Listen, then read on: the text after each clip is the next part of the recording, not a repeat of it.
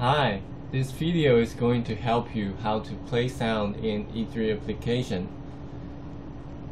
Usually, you will need to play sound when the alarm occurs. So here I made an example. This example has a tag value and also the alarm state. And when the tag value is greater than 70, the alarm state will be true. It means that the alarm is triggered. So I make the tag value run. So the tag value now is 81. This is greater than 70. So the alarm state is true. Okay, and I can reset it. So when I reset it, the tag value is 0. And it means that the alarm is out. So here is a daytime out. So I can remove this alarm by acknowledge it. Okay, so I need to go back to studio and show you how to play sound when alarm occurs. So I am going to viewer and here down to the script tab, and I need to create a new event. So click, and I will name it the event with, on alarm, and I need to fill the property or expression. Okay, so let's choose. Regarding the alarm, we need to choose the alarm server. So this one is the alarm server, and there are many properties of it. I need to use the active alarms and also active end alarms. So what is active alarms?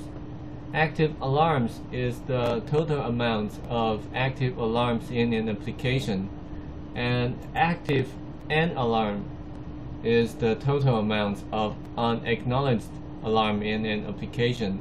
It means that it is the alarm that needs to be acknowledged. So I need the combination of these two alarms. Why? Because when usually the case is that the alarm happens, you need to play sound, and when the user acknowledge the alarm, the sound should be stopped. So I need the combination of active alarms and also active end alarms.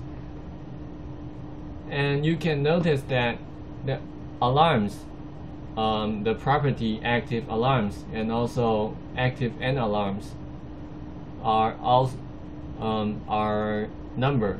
It means that it is integer. So how to decide if there is alarm? We can use if the property is greater than 0 or not. And also it is just one condition. We need another. We need the active end alarms. So when the active alarms is greater than 0 and active end act alarm greater than 0, so the combination of these two conditions will help us to play sound and disable sound. Okay, so just pass. So we need to trigger the event whenever the property or expression is true, and we need to repeat the event.